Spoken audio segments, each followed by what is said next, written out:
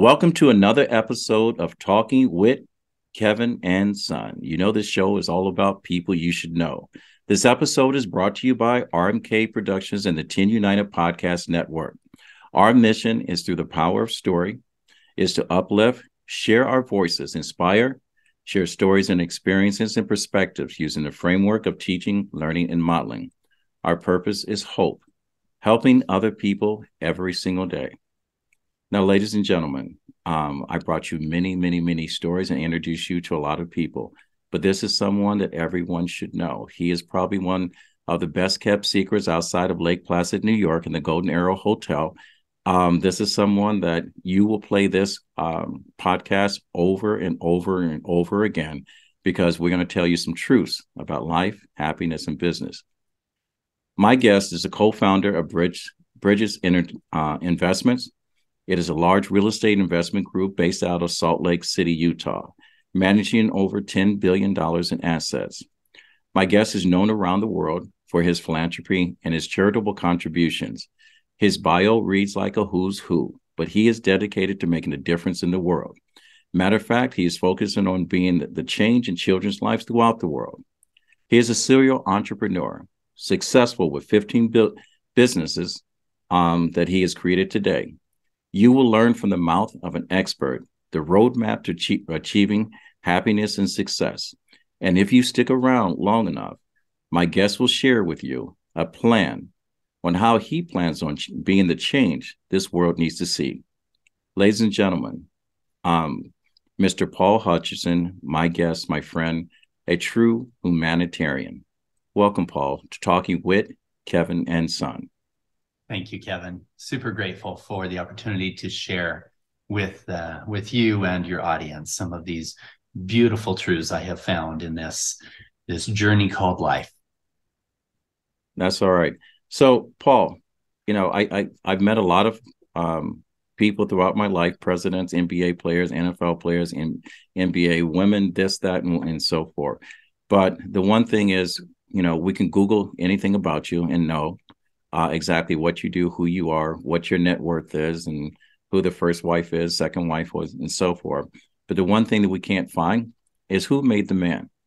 I know the example of the first man that's in any man's life is his father. The first woman he learns to love is his mother.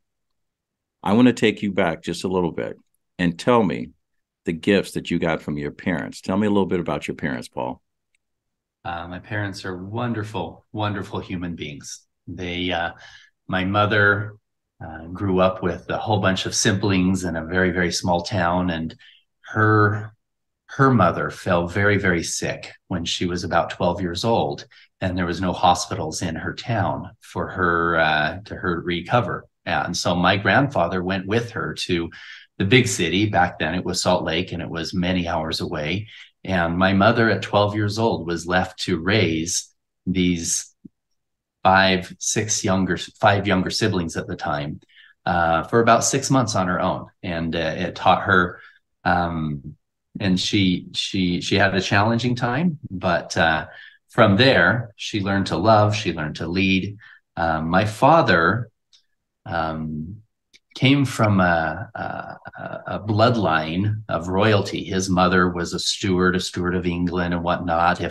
But there was a coup back in the 1600s, so we didn't have any royalty there. But it's beautiful because those relatives and that heritage goes all the way back to people like William Wallace is a direct relative, and that in the movie Braveheart, etc., and some great leaders and some leaders who had some challenges.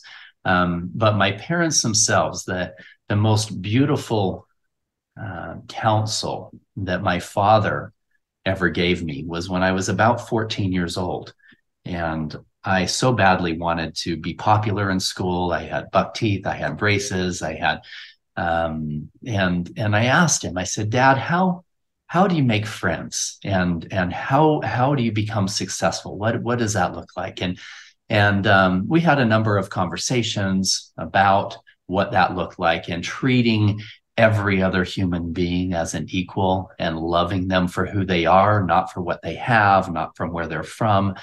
And then he gave me a book by Dale Carnegie, How to Win Friends and Influence People. And this is, people joke about the title saying, this is how to manipulate people. It's really not. It's about looking at every other person and understanding that their life is important to them. And a drop of honey is going to attract more flies than a gallon of gall, type of thing like that. And living from a place of the heart. And then the audio program he gave me was Brian Tracy's Psychology of Achievement. And that laid the foundation for me understanding that it wasn't just my actions that created value in the world, but my words and even my thoughts could create a world of abundance or a world of scarcity, a world of fear or a world of love. And by changing the negative thought patterns I had about myself, when I looked in the mirror, instead of seeing a boy with buck teeth and braces, I could see myself as somebody with a good heart, who loved people, who worked hard to make a positive impact in the lives of others and worked hard to create value to the world around me. And as I saw that and I started changing how I saw myself, then I indeed was able to start transforming the world around me in not only what I attracted. They talk about the law of attraction. It's in reality the law of creation. It's this beautiful life that unfortunately we are held back with these perceptions of ourself. And by breaking free of those, I was able to have a beautiful life of expansion that I wasn't able to have when I didn't understand those principles. So those were some beautiful gifts that my parents gave me. I grew up in a very religious home. I'm not tied to any religion now. I have a beautiful relationship with my Creator, and I follow that light of truth, that intuition that all of us has, to help guide my life in a way that brings about prosperity for myself and others, and brings about love for my family and expands it out to others, etc. So those were some beautiful truths I got from my parents early on. Now, what did your father do for a living while you were growing up? So he was in he was in sales in a concrete company, and he worked very hard, traveled a lot in sales for this concrete company. And then he somewhere in around 16, 17 years old, we had a sit down as a family. And he said, guys, he said, just so you know, either next week I'm going to be out of a job, or we're going to be on the path to even a healthier lifestyle. And so that he was making a bid to take over his company, and that's what he ended up doing. He ended up buying out some of the other principals and being a business owner, and that was absolutely a transformational time, because it was scary for us as a family. But he took that leap of faith and put in the bid to start buying out the partners in the company. What was your first job with your dad? And the reason why I'm asking this, because our stories are so much alike, first jobs and so forth. So I kind of know some of the answers to the questions that I'm asking. Mm-hmm. What was your first job? Was it with Dad, or was it your paper route? No, actually, it was kind of with Dad, but it was very, very young. So when we were really young, we didn't have a lot of money, and my dad and mom took on a second side business, cleaning companies. They cleaned the bank that was down the street. And so we would get up with them at about 4 a.m., 5 a.m., and we would go and empty garbages and help vacuum the floor. And we were just kids. I mean, I was 8, 9 years old. And then we got a bigger job cleaning the real estate realtor's office. It was like a 3-story building. And now it was me and my sisters and my mom and dad. We were in there before my dad even went into work. And I remember pulling they had like this this big printer that had a bunch of aluminum things that they were using that would throw them away. And I remember pulling those out of the garbage can so that we could turn them in with our pop cans so that we could get enough money so that we could go to Disneyland that year.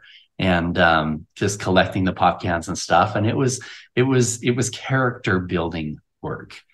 And that was a very young age. That's what we were doing, is working, helping stuff with that. And I started my first company because I was so excited about running a company. And I actually had a worm selling company when I was 8. I found out that if I watered the lawn really good, that the worms, the big night crawlers, would come up, and I could collect them, and I could go out on the street because there was a river that fishermen did just down. And so I could go out there, and as they were driving by, I had a little stand. I would sell in the worms, and I was like $1 a dozen, but that was a lot of money when I was a little kid. And every dollar that I earned, I would either go buy some donuts with it, which were like 15 cents a dozen, or if I wanted to spend a whole dollar, I could buy a Hot Wheels car. I'd get like these cool trucks, this little collection of Hot Wheels cars that I got from selling worms. And then my dad, he said, Paul, he said, there's a way that you could get the worms out better than just watering it like that. I said, wow, what do I do? And he came up with this little tool. It was a steel, he put this thing into like a steel horseshoe, and he wrapped half of a electric wire around it and put tape on it, black, electrical tape, so I wouldn't shock myself. And he told me to pound that into the ground and then plug it in. And it sent this electrical current, and all the night crawlers came up. And I was like, oh, I'm rich. And then I would go around to the neighbors and said, hey, I'd like to get all the extra worms out of your yard. And I'd plug it in, all their night. So I had all of these worms. And so then I could get lots of Hot Wheels cars. It's amazing when I say, and I told this to your assistant, our stories line up. If literally you put a sheet of paper, a transfer paper over your story, I will tell you that, and it's hard to believe that my grandmother was an entrepreneur. She was doing house cleaning, and as 8 and 9 years old, I went with her itself. When I was we lived in a cul-de-sac in Dayton, Ohio, 710 Shoot, that I started cutting grass because I realized that the seasons change or whatever, and we didn't have a lot of money either, just like your parents. And before long, I had all the houses. There were 8 houses in the cul-de-sac. That I had all the eight houses, and I did snow removal, leaf removal, cut the grass, and whatever. And when my buds found out what I was doing and what I was making money, what happened was my grandfather put together a second lawnmower, and I rented it out to my neighbors. I still collected the $25, and I paid each one of my friends $5 to do the job, and all I did was supervise this. So your father introduced you without saying to entrepreneurship, and you were open to collectively developing your own business. That's an amazing story at 16, 17 years of age. That was 8 or 9. And then by the time I was 12, 13, 14, I had, like you, I had a lawn mowing thing. I went around with our lawnmower after I did my chores at home, and knocked on the neighbors' doors and seen if I can mow their lawns for them. So exactly the same path. Paul, I have a personal question. You play sports in school? Were you popular with the girls? Because you're a good looking guy. No, I actually, I was okay, but because I had really bad buck teeth and braces and stuff, I had low self-esteem early on. I did play rugby. I played football for just the summer season and stuff, and then I ended up playing some rugby. I was pretty smart. I was after I kind of overcame some of my self-esteem issues, I decided to run for office, and I lost so many times. I lost in running for like 5 different offices in junior high and high school. But then in 11th grade, I ran for student body vice president, which was a big deal because we had a pretty big school. And I lost. They told me I lost by 4 votes, and there was thousands of kids at our school. They recounted it multiple times, but the principal came to me after the loss, and he said, Paul, we actually were rooting for you because we believe you can bring people together. And we have watched you. You're really popular with the smart kids, because I was in all the AP classes and the college classes that were in high school. He said, you're popular with the sports kids because of some of the things you played. You're back then we had the punkers, the rockers, and the wavers. We had totally different that were kind of fighting against each other. But I had friends on all of those sides. And so he recruited me to start something called the peer leadership team, which brought together people of different cultures and people of different, mindsets and stuff, and had activities and helped kids with drug and alcohol abuse, and created a counseling program for children who were suicidal or who had home issues and stuff like that. And so it was a blessing that I didn't win that student body office, because I was able to do so much more good in really getting down to helping these peers, these kids with important things in their lives, not just being student body president and vice president. So that's all right. Being a young entrepreneur and being academic the way that you were probably sought after by some of the top schools throughout the country. You sound like you're well educated, not only in life, but in the literal sense, as far as academia and so forth. Did you start your business while you're in school, your first business in school? No. And where'd you graduate? Well, on the contrary, I'm actually, number one, I worked my butt off for my grades, but I didn't get a scholarship. I had like a 3-point, I don't remember what it was, maybe a 3.8 or whatever, but maybe I just didn't fill out enough paperwork or whatever, but I didn't get a scholarship. I went to the University of Utah, and my goal was actually to be a doctor. I wanted to be, since I was 10 years old, I was trying to decide between business and medicine. And my dad told me, you're not going to be very good at business. And I said, why? He said, because you're not very good at kissing butt. He said, you're not very good with authority. And in his world, he started at the bottom and worked his way up, and you had to kiss butt. And so we never really talked about it being an entrepreneur. And he said, you're a smart kid. Let's look at things in business. And so I decided at a young age, I wanted to be a doctor, a pediatric cardiologist, not a regular doctor, but a surgeon, not a regular surgeon, but a heart surgeon. And not a regular heart surgeon, but a heart surgeon that helps children. And fast forward, now that I'm a philanthropist, I really believe that my words and my actions and the charities I work with are still being a heart surgeon on children, a heart doctor. And it's not just for the children. I believe that my role is to help heal the heart of the 10-year-old inside of every 30, 40, 50-year-old man or woman. And we can talk about that later, but being that passion for really helping people and changing their hearts. But what happened is, the reason why that changed, I was 2 months away from taking the MCAT. I was going to the University of Utah, and I had taken a lot of my medical pre-med classes in high school, the college stuff. And I came and I had done a couple of year service mission, and then came back and was ready to take the MCAT. And I got in a major car accident, and I severed all the tendons in my hand. And I still have I-80 in my hand 25 years later.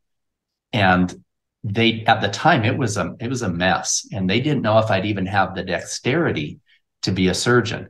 And what's sad, Kevin, is I had spent 15 years in intense piano study. I was almost a concert pianist. I was earning money teaching piano and playing at concerts and stuff. And in 1 second, I wasn't able to play the piano.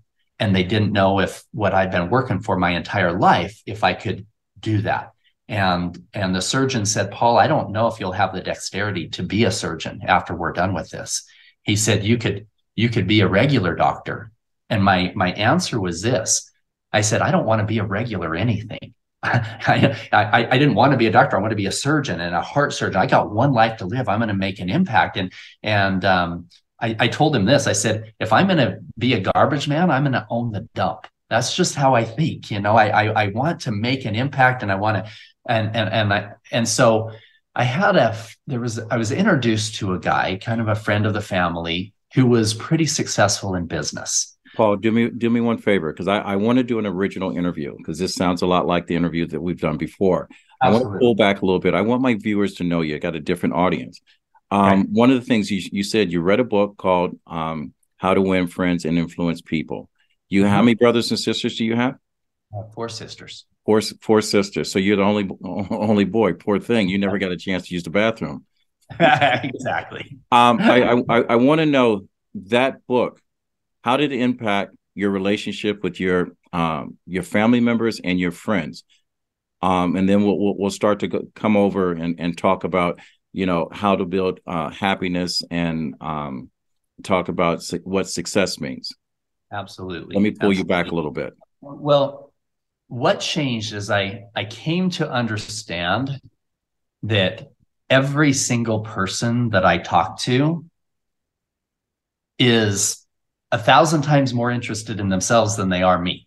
We come across thinking the whole world's about us, especially growing up. We don't know where to, how to place ourselves. And I came to understand that if I could truly put myself in their shoes, if I could imagine what it was like to be them, to be the middle sibling instead of me being the oldest, being, my sister, one sister was dyslexic. If I could really put myself in her shoes and understand how that would affect her ability to really learn at school and read and things like that, I changed simply how I saw every other person, and it wasn't about me, and that I could have deep relationships with people by paying attention to them, by paying attention to what words were coming out of their mouth and the feelings that they have, and truly see things and life from their perspective. That changed everything for me.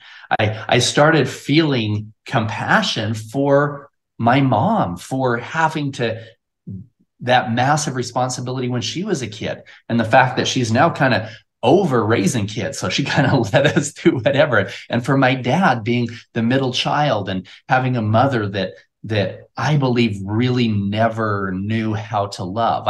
I for years was upset that my dad never said the words "I love you," and never really hugged me. And I thought, wow, why? I mean, he taught me beautiful principles, but was missing that. And but then once How did that make you feel when your father never told you he loved you? We have the same story.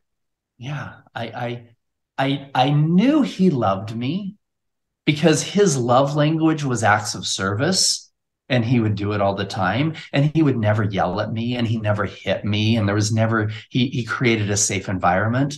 But I realized that he didn't have the ability, and it hurt the very first time I actually heard the words "I love Paul." The very first time, I was 19 years old, getting ready to leave on a 2-year service mission. And he was speaking to a group and telling them, "I want Paul to know that I love him." And he wasn't even directly at me. And I thought, wow, that was the first time. But today, he hugs me all the time and loves me all the time because I was able to show that to him. I kind of forced him through it by hugging him through it and just saying, "Dad, I love you," every time we met. But yeah, it did affect me. My mom said I loved you all the time, and I knew my dad loved me, but it for every kid, there's something inside that's like, am I not good enough? Is there things I need to do to earn that love? And I want to help everybody feel that they don't have to look outside themselves to be worth something, to be valued. Who was the first person that you loved, and how old were you at that time, and why did you love them? I loved my sisters. I'm telling Which you what. which one? Which one was your favorite? Well, Kathy? Tiffany was the closest. She's the oldest. And then there was Angela. So she was the third. And when we were kids, I mean, those girls loved me. I loved them. I would I'd beat up anybody that tried to hurt them in any way. And we decided we wanted to be a singing family. We had all these songs that we would sing, and we didn't have, our vacations. We would be in the back of the pickup truck. My parents would be up front with the windows closed. My dad put a shell over the back, and we would spend 8 hours sitting in the back of this pickup truck on this carpet singing songs. And we were the PTA kids, Paul, Tiffany, Angela. And then Amy came along. So then we're like the PTAA kids. That didn't sound right. And then Alicia came along, PTAAE. So we watched that. But yeah, my sisters, we were super close. Beautiful, beautiful relationship growing up. And who was the first person that broke your heart?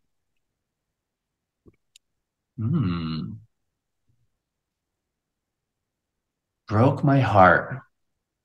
When I was in first grade, I had a girlfriend, and it was super special because the teacher thought it was so cute. Even in the pictures of our first grade class, it was me and her. Her name was Vanessa, and we were so close all the time. I would walk her home, and I lived right across the street from the school. She lived as far away as you could get from the school, and I would walk her all the way home every day. And I would give her my graham crackers and milk if she wanted it during the little, in first grade. And that was in kindergarten and first grade.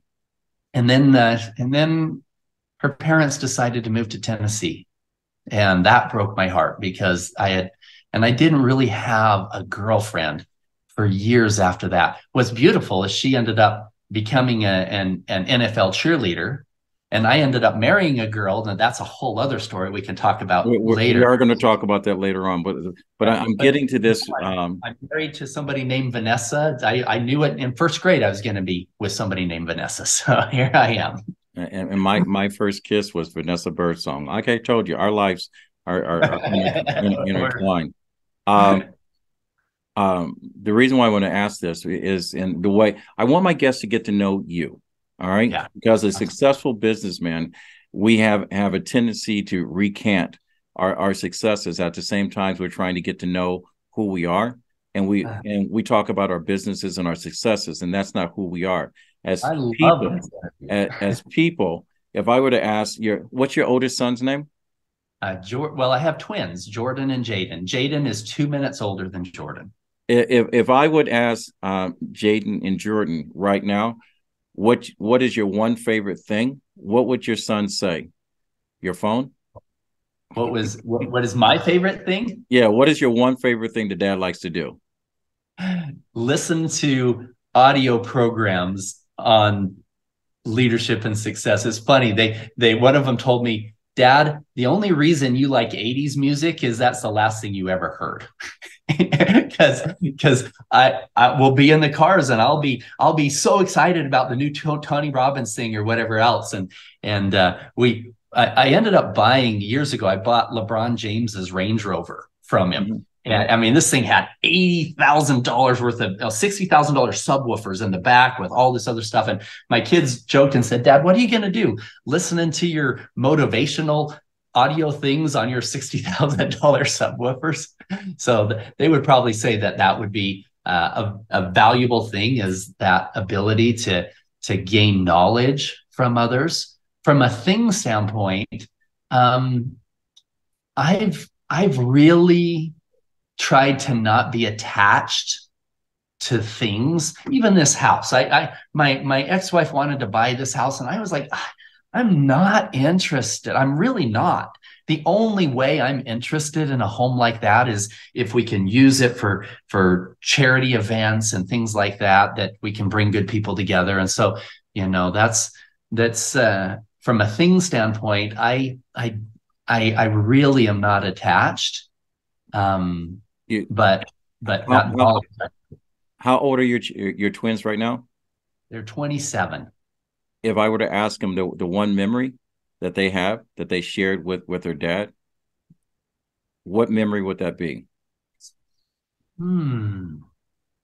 Maybe we had a beautiful trip to Hawaii that we were going to go for a week, and we ended up just staying for weeks and weeks, and it was beautiful and connecting, And it was a vacation of a lifetime when we didn't have enough money for a vacation like that. But I sacrificed and stayed, and it was a beautiful time with them.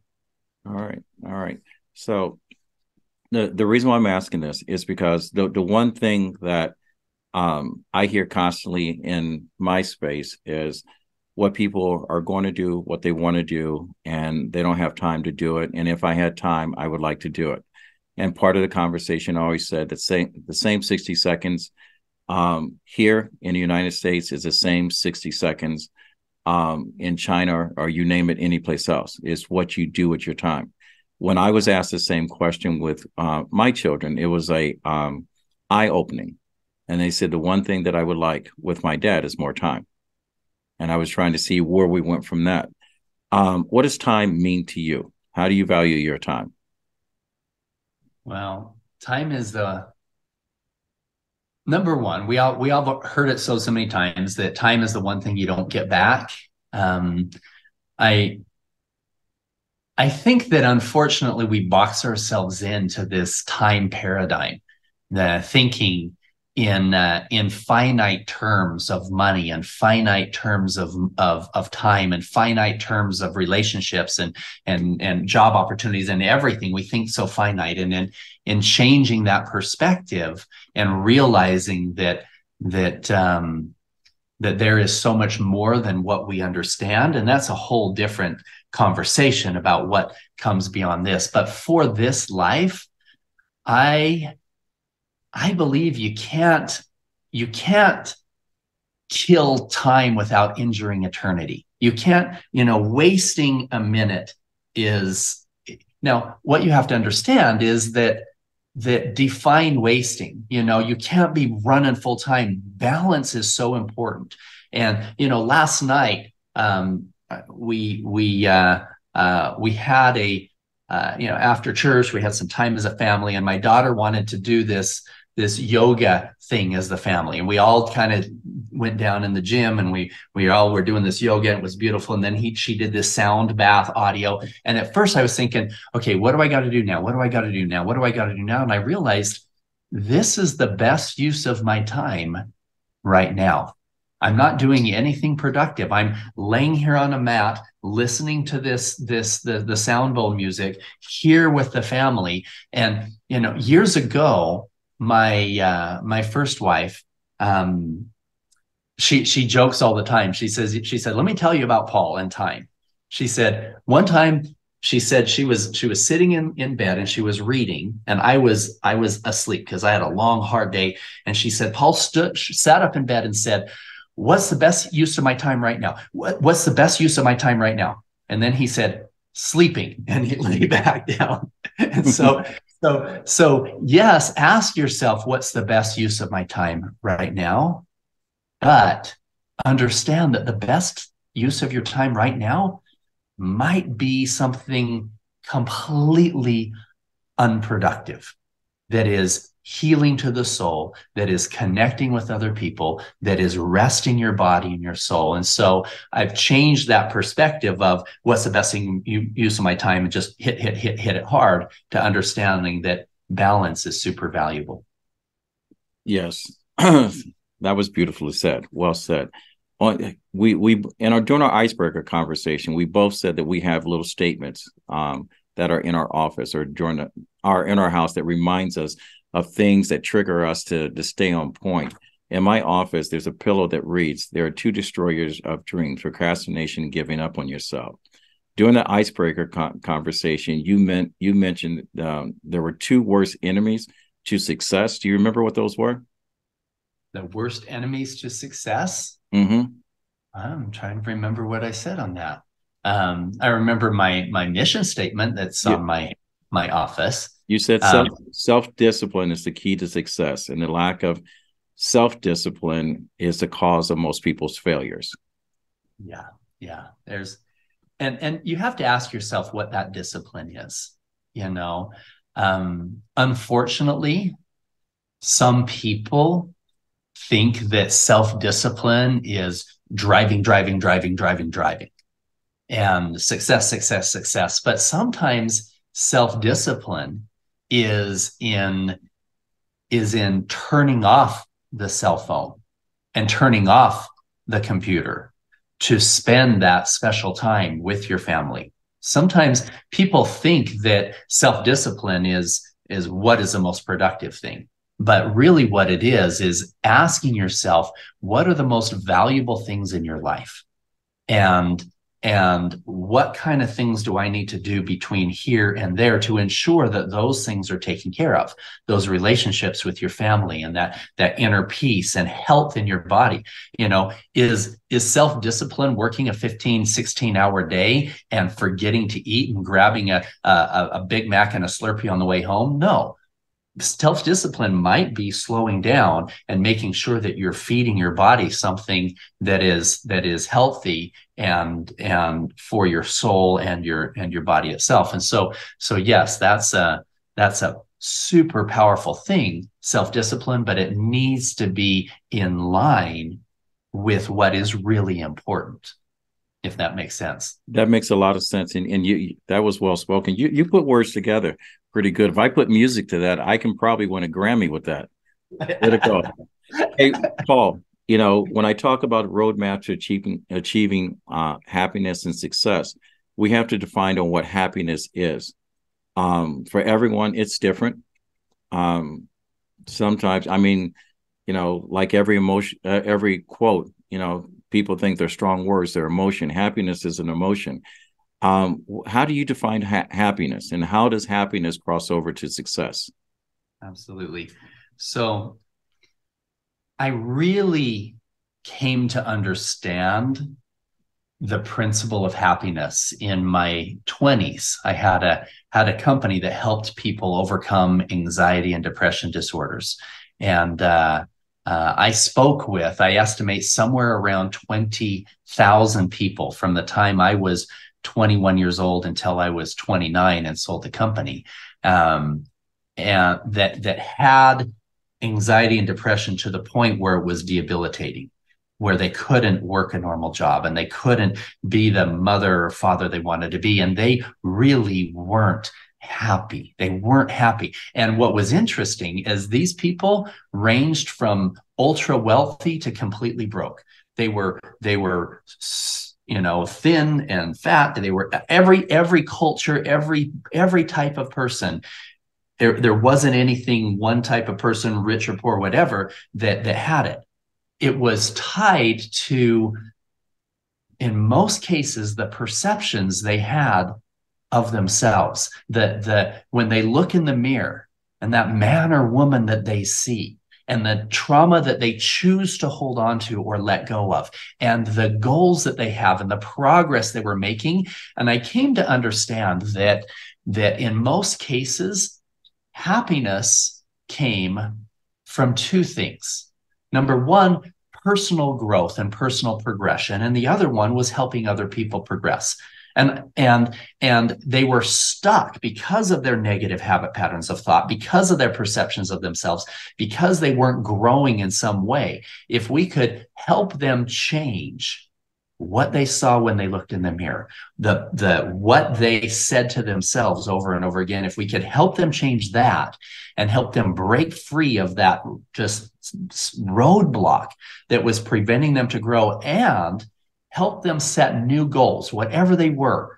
If they were started to get in better shape physically, or building a new relationship, or doing something in their job, you look back in your life, the times where you're stuck and you're beating yourself up for things are pull away from that happiness. Yet when you're growing in some way, whatever it is, you're progressing and growing in some way, there's happiness that comes from that. And then you ask people, you know, what was your greatest joy this last year? A lot of times it was helping somebody else progress. Or it was when my son took his first steps, or my daughter was in that recital and played that piece, whatever it was. Seeing and helping another person progress creates happiness as well. So people are searching for happiness in all the wrong areas.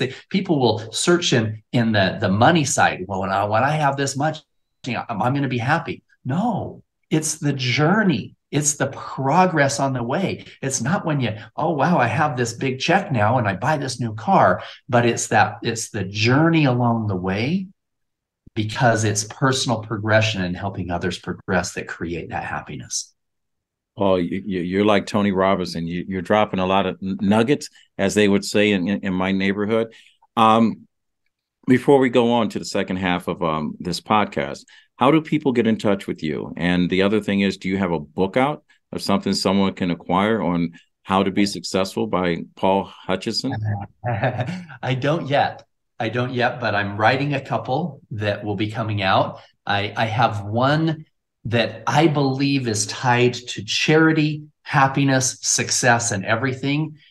And it's all about listening to your heart and really tuning in to that, getting out of your head and all the logic and all the crap that you've been saying to yourself, but understanding that every one of us were born with this ability to feel and recognize truth, and to learn how to listen to that, to guide you through some beautiful things. So that'll be coming out in the next few months. To get in touch with me, you can go to paulhutchinsonofficial.com or look at me online. If that's too long to write out, go online and type in www.soulhealer007 because of my undercover work. Soulhealer007.com will link you right into my Facebook page and everything else, Soulhealer007, or you can just look me up under Paul Hutchinson Official. And I've now opened up social media. We were talking earlier, I've been off all of those things for the last 10 years. I still had a LinkedIn and stuff, but I was doing some charity work, some undercover work, and helping to rescue children. That's a whole other podcast, a whole different conversation. But because of that, I didn't have anything public. And people told me for a long time, Paul, you need to write a book. You need to go public. And I couldn't. In fact, I was in a conversation with you brought him up, with Tony Robbins, and Tony had seen one of the rescue missions and about 6-7 years ago, and he told me, he said, Paul, he said, the world needs to hear your stories, but while you're doing undercover work, the world can't know who you are. And so, here we are 6 years later and deciding, okay, now it's time. It's time to share these stories of light and love and hope and true success in a way that I believe I can help people heal from the inside out, so that we can fix problems like that and other bigger issues within families in a way where we can heal the heart and then heal the world. And to my listeners, there's a reason why Paul Hutchinson is on Talking with Kevin and Son. There's the reason why I have not asked the staple question, give me 5 key points in order to build a successful business. And the reason why I'm not asking those questions, because if Think and Grow Rich really made a lot of people rich, everyone that's read the book would be a lot richer today than they were when they first purchased the book, because action is what it's all about. I have a podcast every Sunday. It's called Motivational Sundays with Kevin and Friends. We throw out quotes. One of the quotes that had landed with me, and I want to see what you think. It says, your success in life depends on more of the person that you've become than the things that you do or acquire. It's by Aristotle. What is your interpretation and perception based on that quote? Well, Kevin, that is everything.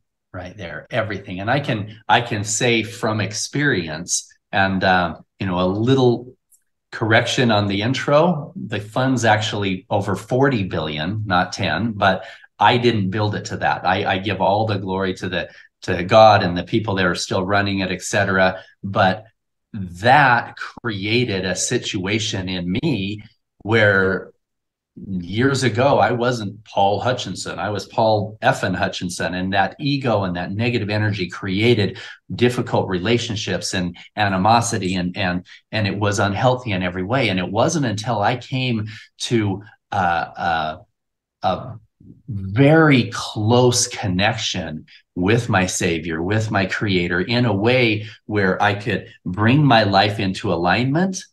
I am 100 times happier today than I ever was. And this house, we decided after arriving to that point, we're selling it. We're getting rid of all of the bling and the crap that, made me feel all important and have senators and attorneys and celebrities and NBA players over here for parties. No, that's not what it's about.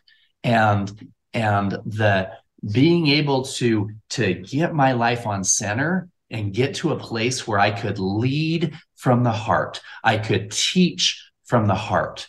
I could inspire truly from the heart, not from a position of look at me, here's where I am, but come to a place where I can give it all away and be just as good with myself as if I could write a big check or I have a big house or anything like that. So becoming that person of integrity, and understand there's only one person that's ever lived that was perfect, and that ain't me and that ain't you. So all of us have room to grow. I agree. And if we hold on to all that crap of our past and we aren't able to get to a place of true Christ-like love for ourselves and letting go of judgment of other people and of ourselves, of realizing that man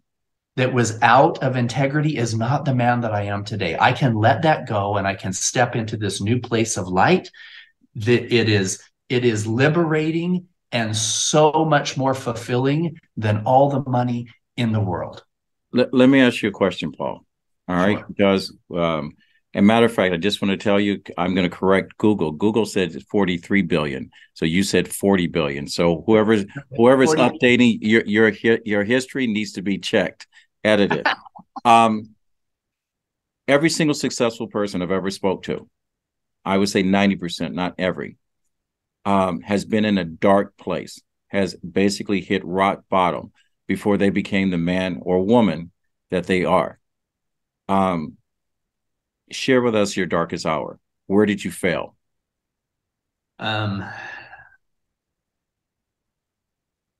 Because I had put so much focus on business and success and what that looked like, I had 2 failed marriages. And I joke many times, and for the last 10 years, and I tell people, yeah, someday I'm going to write 3 books, one on building a big company, and that'll be a bestseller, and one on philanthropy, and that'll be a bestseller. But my book I write on my relationships with women in my life is how the hell do I get off the short bus? Because I was making just bad decisions so many times. My entire life was filled with frustration when it came to my personal life. And my transformation came actually at a Tony Robbins event. I was there, a big, 15,000 people there. And he has this part where he has you identify something in your business that is not where you want to be. And you visualize it, and he takes you there emotionally back away. And I thought, you know what? I've done this to build companies. I've used this principle of writing down exactly what I want and seeing it and feeling it. I never did that in my personal life.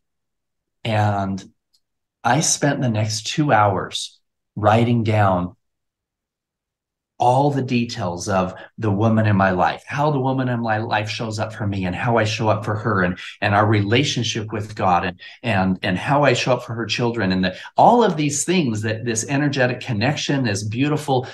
And what's amazing is that everything that I wrote down in less than 2 months came into my life, because I had asked for what I wanted, and I shed all of that crap, all of that ego, all of that pride, all of those things that really didn't qualify me for having a healthy relationship. And I was able to let that all go once I clearly defined what it is that I wanted and wrote it down. I joke with Vanessa all the time. I tell her, I created you. I wrote down all of these things that was a healthy relationship and what that looked like, and the man that I needed to be. to qualify for that relationship. So that was the bottom of the barrel for me. That was the despair. Is I'm 2 failed marriages. I mean, do I even try again? And but it took taking a hard look at myself and asking myself why. And that's the question itself, and leading into the next couple of questions I have to ask you, and we'll wrap this up shortly. But we got a lot of good stuff coming up for everyone here. Good friend of mine, Carl Eller, wrote a book, Without Character, You Have Nothing. Does that resonate with you? What does character mean? Absolutely. Yeah. Character I see is, number one, it's how I genuinely see other people. Not just the talking, yeah, good, I'll give you a hug, you did a great job, but how from my heart, deep down inside, how I feel about my fellow man, about every single person that I meet. Is there judgment there? Is there pride in me thinking I'm better than them in any way? That kind of energy is out of character and is out of integrity. And integrity, I see, is tied to character. Integrity is doing the right thing even when nobody would ever know that you didn't do the right thing. That's what true integrity is. And that takes true character. And sometimes character comes from the hardest times in our life. People say, oh, I'd love to live a life with no pain, with no challenges. And you know what?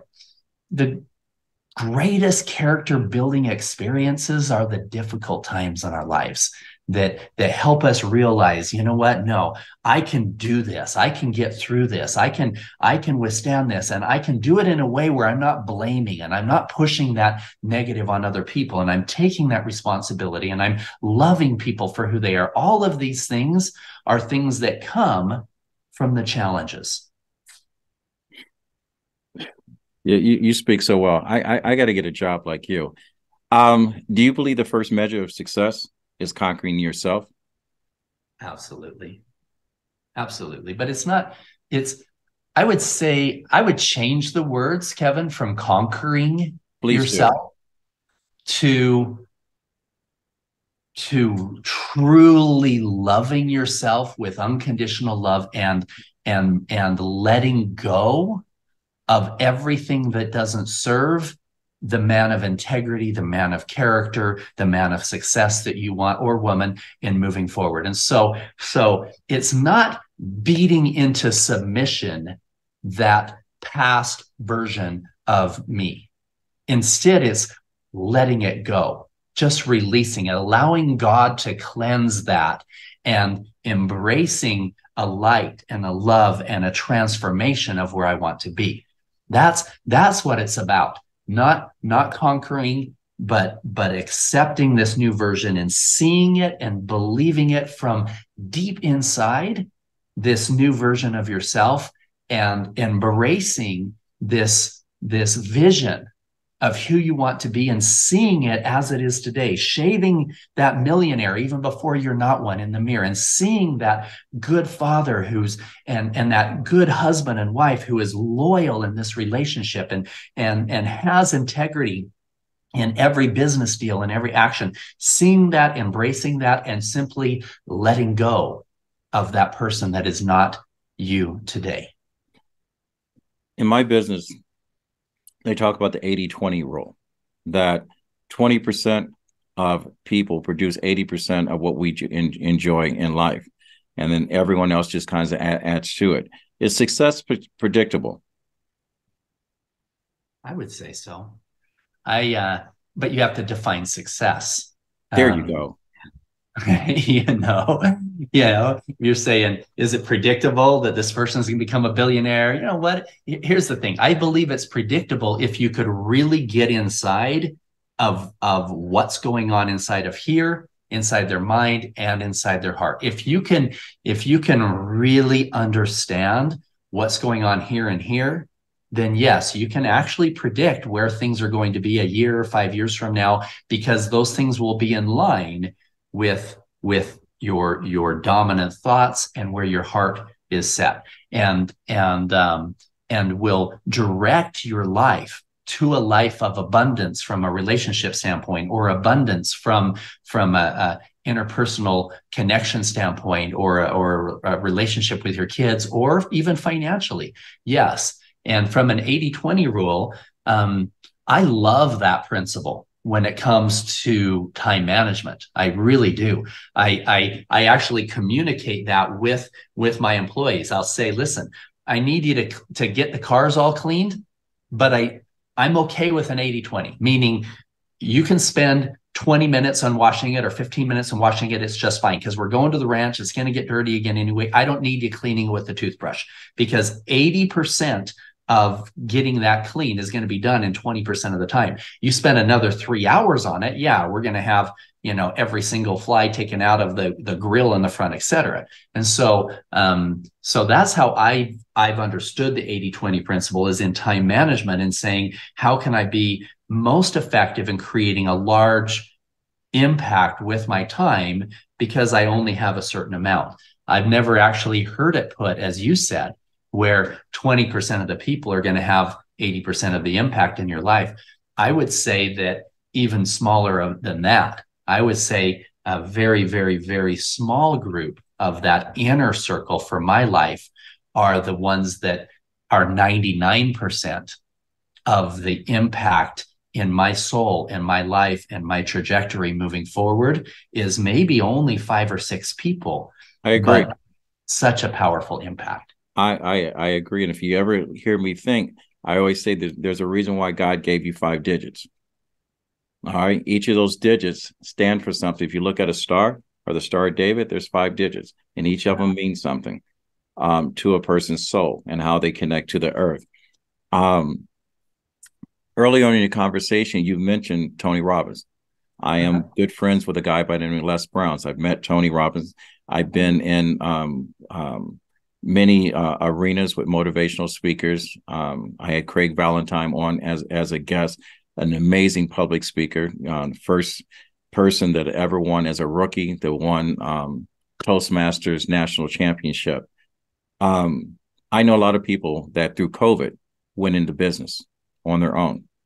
How important is it for a person to read, attend workshops, seminars, speakers, and whatever, and learn from experts when you start in your business? Now we're talking about success and growing a business. Absolutely.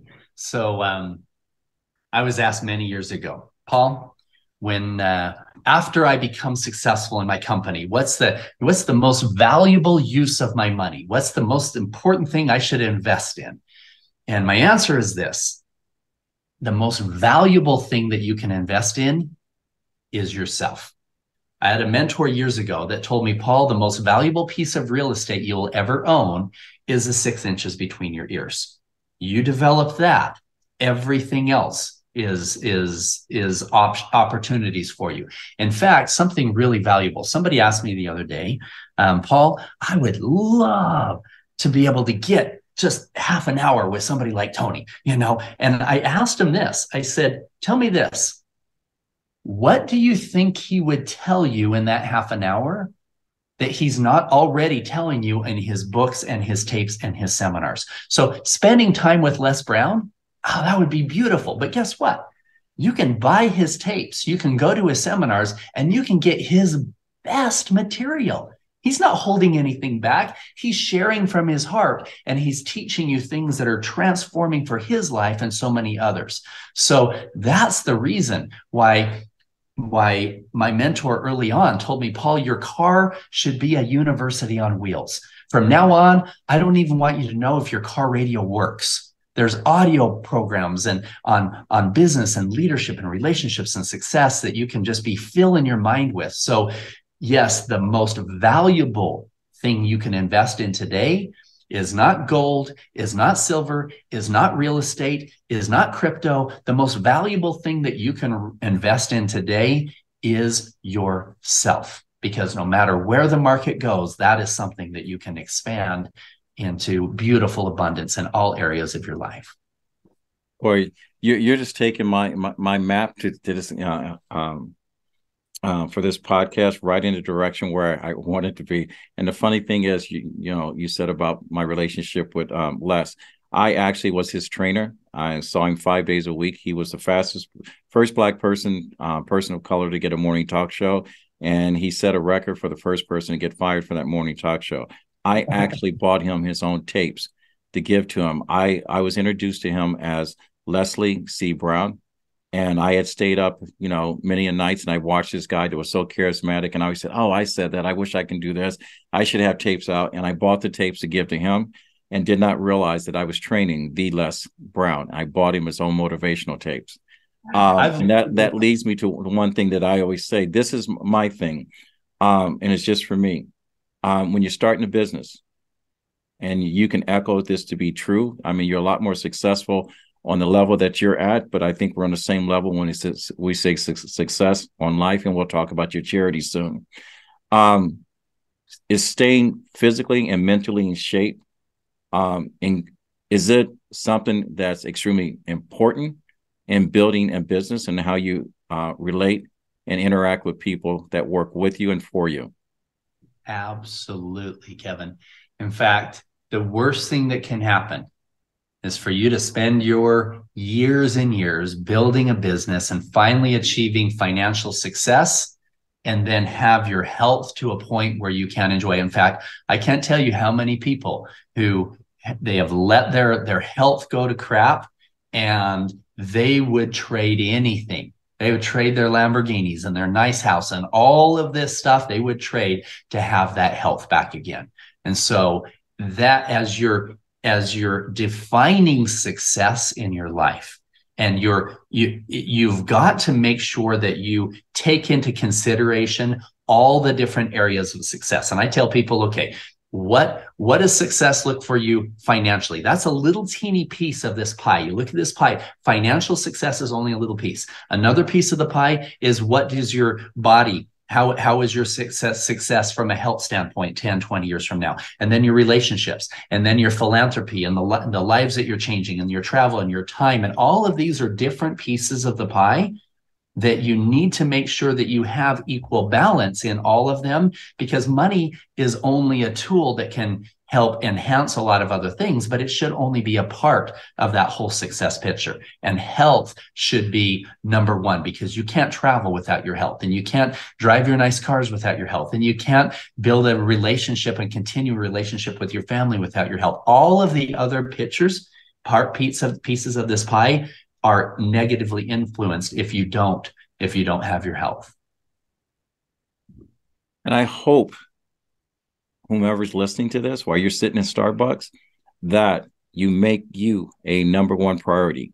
Now, I got 3 more questions to ask you before I ask you your ask.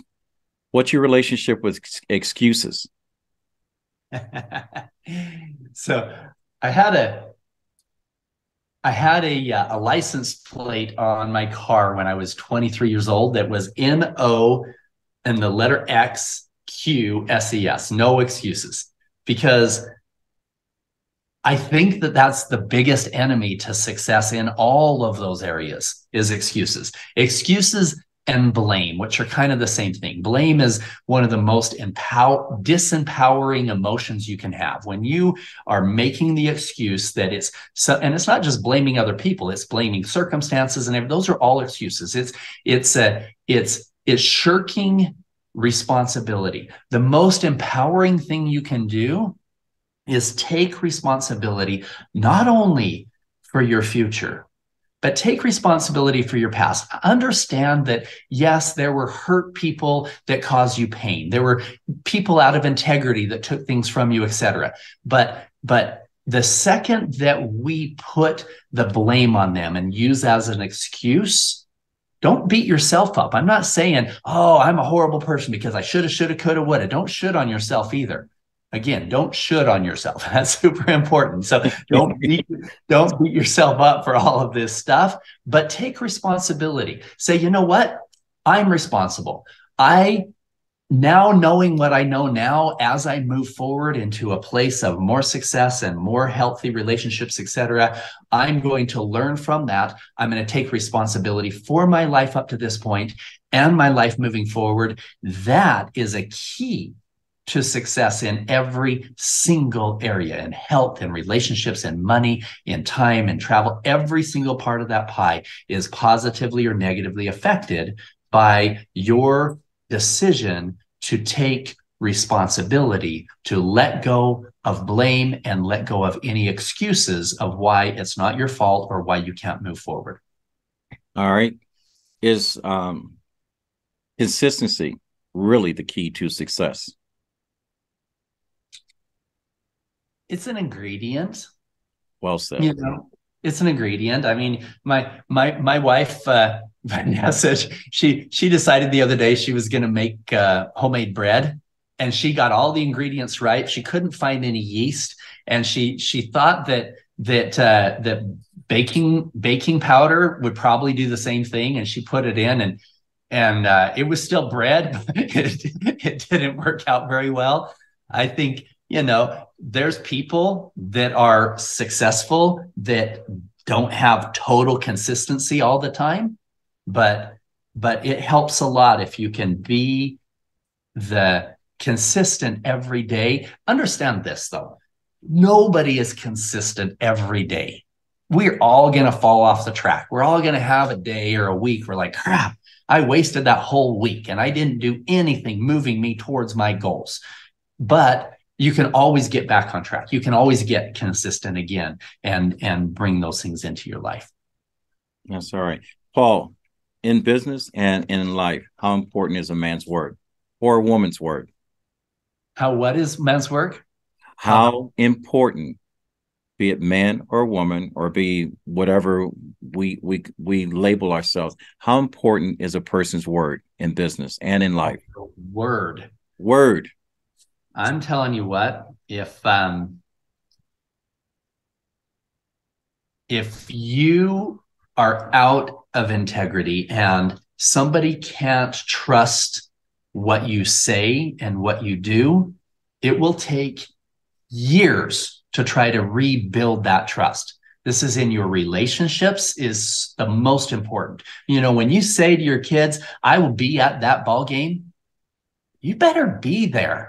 You know, stop making excuses. There better be, unless the world burns up between now and then, sticking by your word. If you can't, then stop giving your word to things that you don't know you can fulfill. And so it's so important to under-promise and over-deliver in your relationships, in your business life, in all areas of your life by saying, okay, because my word is so important, for me to say, I'm going to be there at this time, or you're going to get this return, or I'm going to be this, whatever it is, you say, you try to build that up just to build yourself up and try to convince people of something, that will come back to bite you every single time. Under promise and over deliver. Make sure that you're a man or woman of your word in every part of your communication, because trust, the speed of trust in building a business, in building a life, in building a relationship is everything. All right, Paul, one more time. How do people get in touch with you? You've said so much, and you've given so much great information. We know your heart now. We're going to wrap up this, but I want to talk about your charities, and I want to talk about the conversation you had, that the things you want to do going forward. You want to impact humanity and the world. You want to be the change to be, and you're going to be the example. We're going to talk about that, and then we're going to wrap it up, and I'll ask you about your ask. How do people get in touch with you?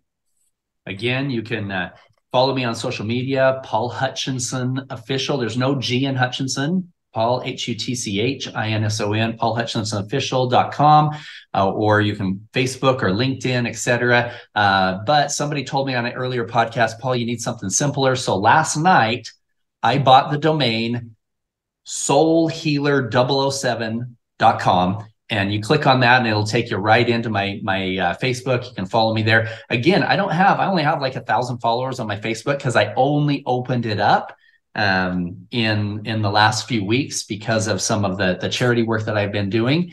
But yeah, I would love to, and if and follow me. I have a lot of beautiful information coming out that can help people truly heal from childhood trauma, from things that are holding them back, success principles, things that we're talking about here, and links. I would love the link to this podcast so that I can promote it.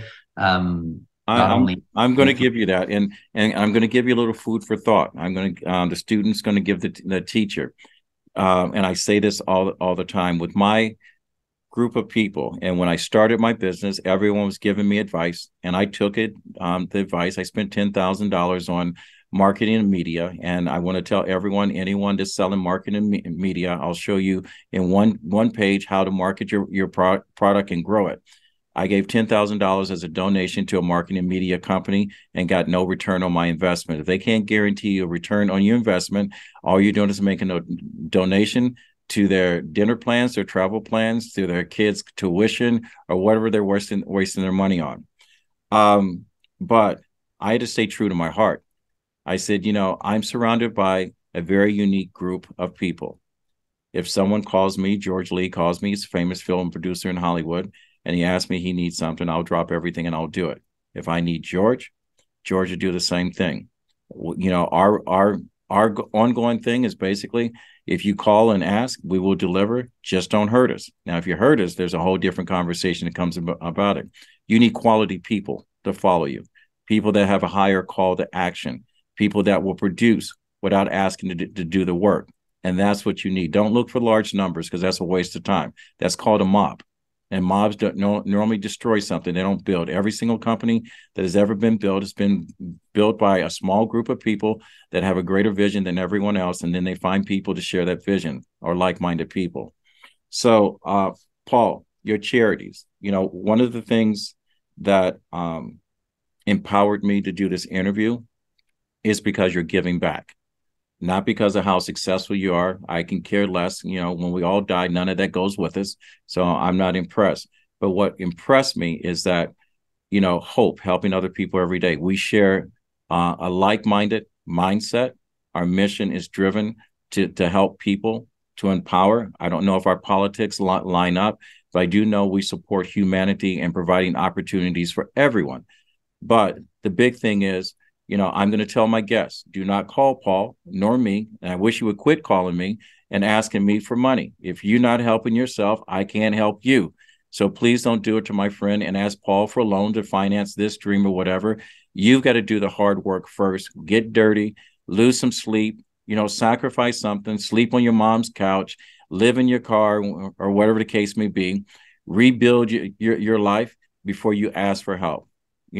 We don't mind helping you out, but we're not going to haul you around for the rest of your life. So don't expect it. But this man is giving back. So let's talk about your charities, of what you're connected to and how we can help you and support you, Paul. Thank you, Kevin. So I'm the founder of the Child Liberation Foundation. You can go to liberateachild.org or liberatechildren.org, which fights to eradicate child trafficking.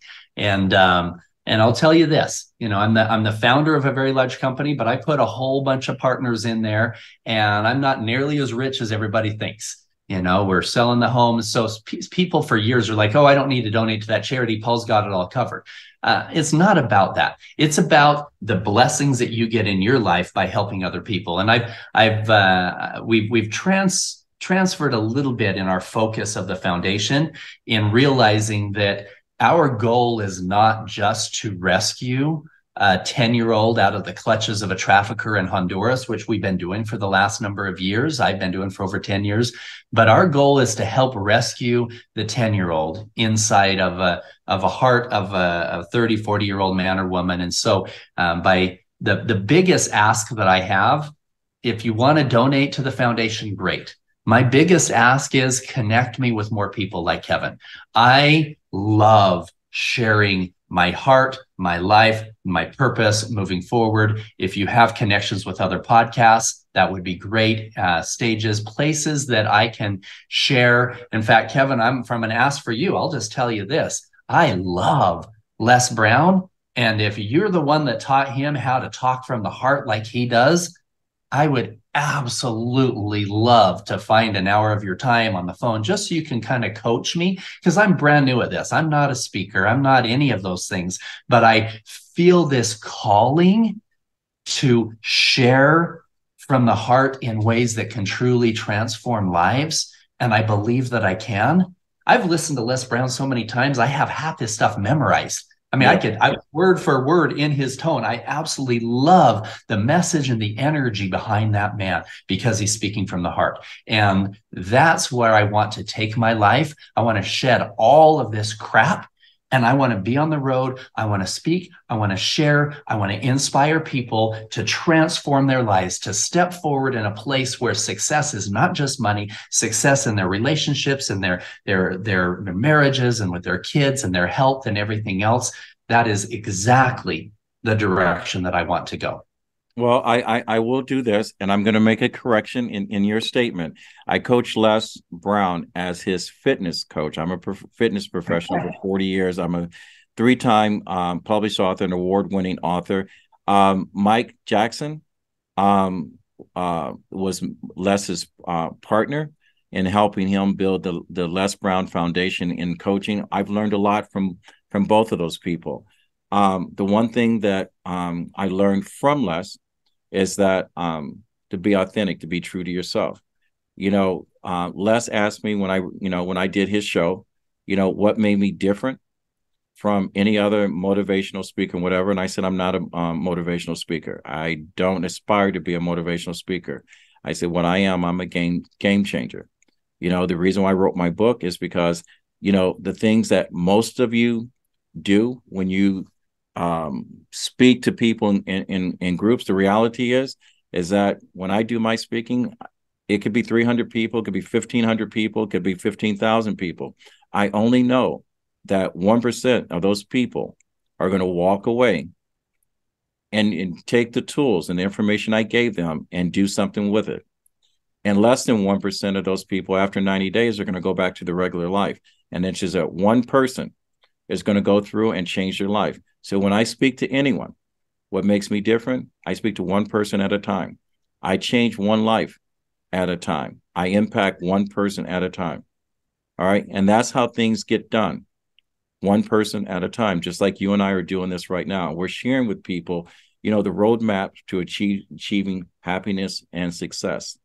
And if you were to summarize this whole interview as being true to yourself and being kind to other people. And that's the reason why I have, my good friend on here, Paul Hutchinson, to share this with you. And as Paul asked before, how do you get things done? You connect your resources with other people's resources. So share this video, share the conversation, write a comment, reach out to Paul. If you're a podcaster and you want to have Paul on your show, please be someone that's giving back. Don't ask Paul in order just to run up your numbers, whatever. That's not the type of guy he is. Listen to his ask. And Paul, we will speak afterwards, and we will talk about how to do these interviews, because sometimes people are not prepared. I'm one of those people. I'm over prepared. I had a plan for this. So if you look at the roadmap to success in building a business, I have a business that I'm successful within my heart. I'm going to learn something from Paul. I've learned a lot from today. So, Paul, do you want to leave anything to our listeners? I want to say one more thing to them before I'll sign off. I'm super grateful for this opportunity to share. I'm super grateful for your leading through this interview. So it wasn't the same memorized whatever. You got deep down and asked questions to help really identify where my heart is and that the things that I didn't even think about on my road to success. So super grateful for your way of doing this interview and managing the process on the way through. And the one thing that I want to leave with is choose today to lead from the heart, to have all of your decisions in your relationships, in your business and everything live with integrity, lead from the heart, understand that whatever happened in the past is the past, and you can let it go. You can let go of things that had happened to you, things that people said to you. You're carrying that trauma by choice today, by reiterating it in your head. Let it go. Learn forgiveness. Learn to forgive yourself. Learn to forgive others, and learn how to step forward into a new life that is filled with abundance of love and progression and success in ways that you could never have while you were still holding on to that trauma of your past. And with that said, Paul Hutchinson, my friend, student of life, warrior of the great one, you're a disciple. And thank you for being an honored guest on this show. We have covered so much information, and we hope that at some point this episode you would like to share, if it's enlightened you, if it's touched you in any type of way, or when you look out your window or look into the eyes of someone else, hopefully this conversation has changed your view, not only for how you see yourself, but how you relate to humanity. If you like what you've heard today, please go to RMK Productions and Network and subscribe and follow. If you really like to be a person of higher call to action, share this episode as many times as you possible. If you're a podcaster and would like to have Paul on your show, give me a call or reach out to Paul directly, and I will connect you. Go to rmkproductions.org in order to reach us, or send us an email to info@rmkproductions.org. We appreciate you. And Paul, you are always welcome back. If you need help, direction, you need a good editor for your book, I have my own publishing label. We'll be more than happy to help you. It won't cost you a dime. And please, if you have friends that would like to, if they're giving back to the community, because all we're about, please refer them to this podcast. We'll be more than happy to have them on as a guest. So with that said, I want to thank everyone for tuning in and listening in and sharing. We appreciate you all. As my grandfather said early on in my life, when you get to a point in life that you can help someone else, it is your duty to do so. Reach one, teach one, and we'll fade to black. Thank you, ladies and gentlemen.